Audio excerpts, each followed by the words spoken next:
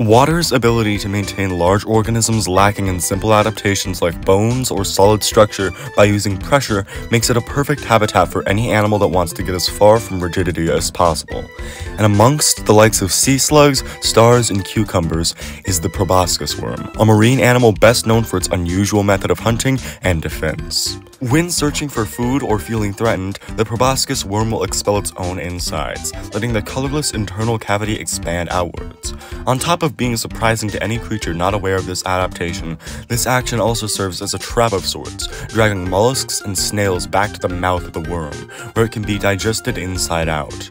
This isn't the only defense this worm has, though, as the proboscis worm is also capable of tolerating the surface and open air for up to 10 minutes.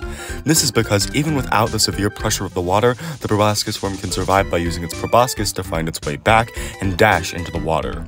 Unfortunately, the proboscis worm isn't capable of living on land for more than those 10 minutes and will begin falling, breaking into pieces, and being severely harmed if it manages to return to safety. Proboscis worm is one of the most unusual aquatic animals to most, and while it is easy to see why, the clever adaptations and survival tactics unique to it alone award it some respect in the animal kingdom.